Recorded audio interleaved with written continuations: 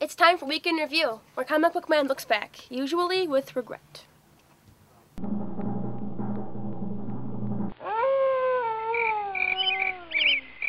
What you talking about, Willie?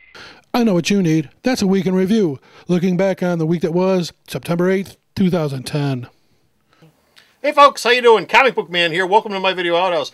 It's time for Week in Review, and this is the Week in Review for September the 9th, 2010. This is your bookend to Shipshape. If you watch Shipshape, we try to tell you what's coming up in the following week. This is the opposite end. We're at the end of the week, and we're looking back at what happened. So you put the two together, and you got a pretty good view of how the week went. How was your week, Bo? My week wasn't bad. It started out like crap, but it ended up decent. It started off like crap, but ended up decent. Well, that's great. I got sleep. That's great. I got to sleep on Tuesday. That's always a good thing. You know who had an okay week this week also? Who? You know who? Who? Oh, Dakin had an okay week. Oh, everybody this loves week also. Dakin. Dakin had an okay week. Dakin has a plan. Dakin wants to take over the world. Yes. And he's going to do it with two claws that come out of the back of his wrist. Dakin, God bless you. Think, no, as I said before, think no small plans. Make no small plans. Take over the world with two claws that come out of the back of your head. Also got. Here, there. I'm going to take over the world with flatulence. He also myself. has an amazing ability to convince people to do things and like him automatically, even though he's an evil son of a gun. You like me, don't you? Yeah. You like me. You the really Fantastic like Four me. fight, he was cool, even though he was an evil son of a gun. So, what's going on with Dakin? What have you heard? Well, you know, Dakin's going to be hanging around. Actually, Wolverine went to hell the week before the ship. Yes, he did. This is the first issue of Dakin. You would assume that Dakin would be relatively happy about the fact that his old man's in hell. Apparently, in this issue, you kind of get a hint in the future issues. He's not happy his dad's in hell. He's actually going to try to get his dad out of hell. Why? He doesn't like his he's dad. like the guy. He doesn't like his dad, but he doesn't want his dad to be screwed for something, so he's going to try to get his dad out of hell. Wow. What else is a son for? That's, what a good boy. That's fatherly love. What a good boy. Oh, by the way, Wolverine is the hero of the month here at Alternate Reality. Yes, he is. That means 25% off all the trades, 25% off all the back issues. He's featured as the hero of the week every week this month long, so you pick a bunch of Wolverine comics for $1. And we do stuff like talk about him here. So, and on my Facebook site, on Alternate Reality's Facebook site, we're pushing the hell out of Wolverine all month long. So this is Wolverine's month. Yay. Don't forget it.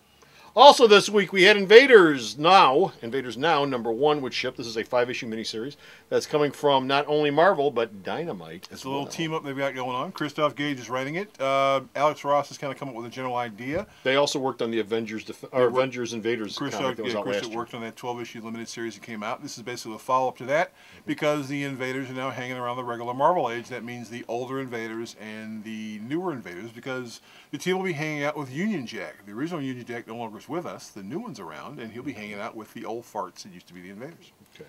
How are they? And Toro, and also Toro and Human Torch, who apparently got their powers back and got resurrected from the dead. Well, Toro had his own miniseries, which was also from Dynamite and Marvel, and Jim Hammond. He's been kicking around. Jim Hammond's been kicking around Marvel for a while. He was hanging around the Avengers for a while because Alex Ross really has a fascination for this. So if you're looking for Alex Ross work over at Marvel, that's what you're going to get. That's what you're going to get, because Alex Ross cares about Silver Age and Golden Age stuff. He doesn't care all that much about stuff that happened past 1975, 1978, thereabouts.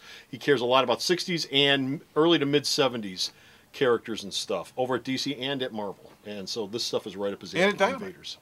And at Dynamite. It's part of the Alex Ross universe. Part of the Alex Ross 3 different companies, one universe. Have you taken a look at this book yet? I've seen the cover. I've read what's going on. And if you look at the cover's really, really nice.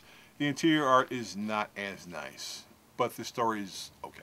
I gave this to Sweet Dan Sweet to review. At some point, his review will be posted up, and you'll be able to read his review. I am assuming, and Dan always talks about the art and everything he does, because he always gives a section of his reviews, whether it's print or video, to the artist, and I have a feeling Dan will have many interesting things to say about the art in this book. Well, the basic problem is whenever you have a book with an Alex Ross cover, the interior art's never going to look like that. So you're going to have an issue the moment you open the book. But you can stare at the covers all day. Another nice bit of pretty art that came out this week was this book, Darwin Cook. Darwin Cook wrote and drew one of the 3 stories that make up this issue. Weird World Tales. Part of DC's, I guess it's maybe an annual revival of war books. Well, DC's doing... Copyright. DC's doing specifically 5 first issues on war books all this month long. They're weekly books. Last week was Sergeant Rock. This week was... Our Army at War, featuring Sergeant Rock. This was Weird War, obviously, and coming up is Our Fighting Forces, I think. Our fighting forces. So what's up with Darwin? What do you know about Darwin? Well, Darwin likes older stuff. Darwin, as I mentioned on Facebook, is really inspired by people like Alex Nino and older type people who work on stuff like this. This book is coming out basically about a week after Darwin had this nice little rant about the fact that neither DC nor Marvel does kids comics specifically for kids, and they need to stop appealing to older fans and start to focus specifically on younger fans. There was a video that, I don't know if Darwin so much did, he was sitting behind his table and a guy taped it. I assume Darwin gave him his It permission. was a nice rant. He did a nice rant. I posted it on my Facebook page. Had a lot of response back from it. Personally, I have no problem with everything that Darwin said in his little rant, and I think he's correct about all of it. But Well, it'll be it great. I'm sure it rubbed many people the wrong way. It rubbed a lot of people the wrong way. Darwin Cook really hasn't done any kid. I mean, this isn't a kids-oriented book. The last stuff he's done over at DC, The Spirit, none of them are kids-oriented. It's nice of him to say that, but Darwin's not doing books for kids. So he's but that doesn't mean he doesn't have an opinion on it. Well, Darwin has an opinion on everything. That's the nice thing about That Darwin doesn't Cook. mean he can't have an opinion. I don't do kids' books either, but I sell them, and I have a definite opinion about kids' books. You know, I mean, there's no problem with having an opinion on it. No, I have no problem with him. And Darwin's a respected creator, so I mean, his opinion should be given a little weight. Kids of today are the adults of tomorrow. Well, you want to keep this genre alive. I would try to appeal to kids. It's not a bad idea. I would suggest that the reason why kids don't buy comics is because comics aren't sold in drugstores and everywhere like they were when he and I were kids. Well, it has more to do with that. I mean, kids are busy on the internet and playing Pokemon and doing video 1,000 games, other things that they weren't doing when we were kids. But I'll tell you what your parents could do is your parents could walk into a store, buy a handful of these comics, and give them to their parents kids. do that. And they do here at Alternate Reality. I have parents coming in here all the time That's with what their they should be kids, doing. trying to get them to buy comics. And I have a big kids section here at Alternate Reality just for that reason. I mean, most kids of our era, learn how to read by reading comics. That's how I started. By the way, a little side note, wherever you're watching this at, whatever part of the country you're watching it, I assume that you read comics, and I assume that you buy them every week. If the comic book store you go to doesn't carry kids' books, talk to the guy behind the counter and ask him why. Because not only is it a market out there, which he could make some money off of, and he's not going to make a fortune off it, but he can make some money off it, and everybody could use an extra $1 or $2 in this market. But also, you're helping to build the next generation of readers. So if you go to a store where you don't ever see any kids' comics around the store anyplace, ask the guy who owns it why, okay, and find out what his good reason is. You know, if he starts talking to you about Wolverine and the X-Men, that's your good reason why he doesn't. Anyway, getting back to the week in review, Batman. This shipped this week, Batman 703, and we're coming up on the return of Bruce Wayne. Yes, this is actually the prelude to Bruce Wayne: The Way Home. It was officially announced in the New York Post to the New York Times that when Bruce Wayne comes back, that you'll have 2 people wearing the Batman outfit.